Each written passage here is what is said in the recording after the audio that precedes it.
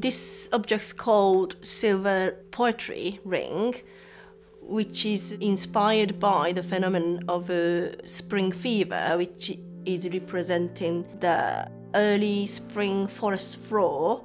These amazing plants start gushing out on top of each other after a long, cold winter.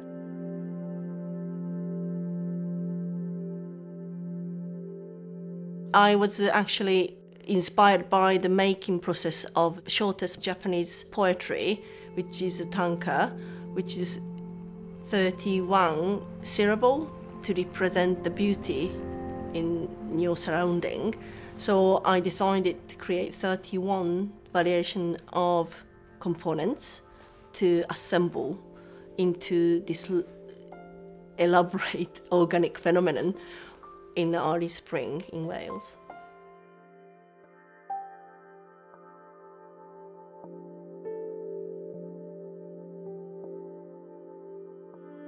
This piece is made out of all hand-forged components, 31 variation, 9 kilograms pure silver, and then TIG welded entirely from the beginning to the end. When I'm making things, I don't design first, so I just add on the units I created. The final outcome is almost a gift from nature itself.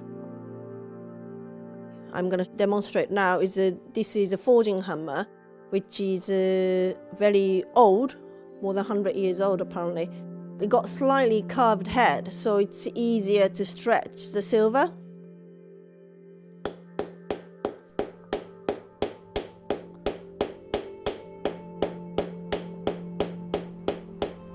So as you can see, I'm just stretching the volume of material towards the tip.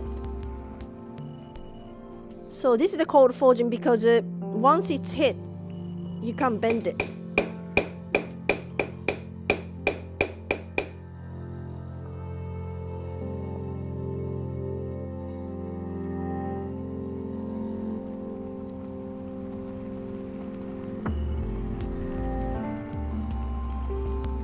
When I wanted to connect this both end of the piece was very hard because it was almost jigsaw puzzle where to link was almost impossible. But I'm not going to let you know where I started. It's the trade secret. There is somewhere where I started, I remember, and where I ended because it's hidden, so it's secret. So this is TIG welder, this is the torch, and this tungsten bit is basically heating the tip. The first silver components have to be attached to the vise nice and steady.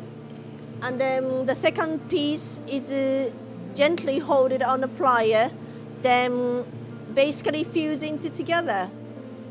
Then once everything's grown in a certain size, I remove from vise, then carry on welding process onto the copper surface.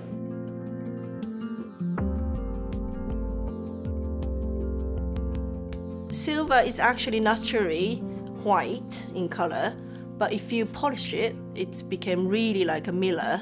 Lots of people polish the silver beaker of silver bowl, so I wanted to go opposite, but at the same time I wanted to use this shiny property to basically compare the aesthetic. These partly polished area sort of lifts the 3D-ness out of it, so that was my intention.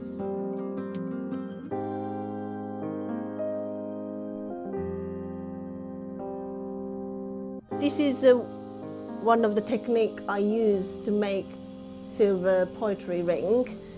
So I cut them into short unit.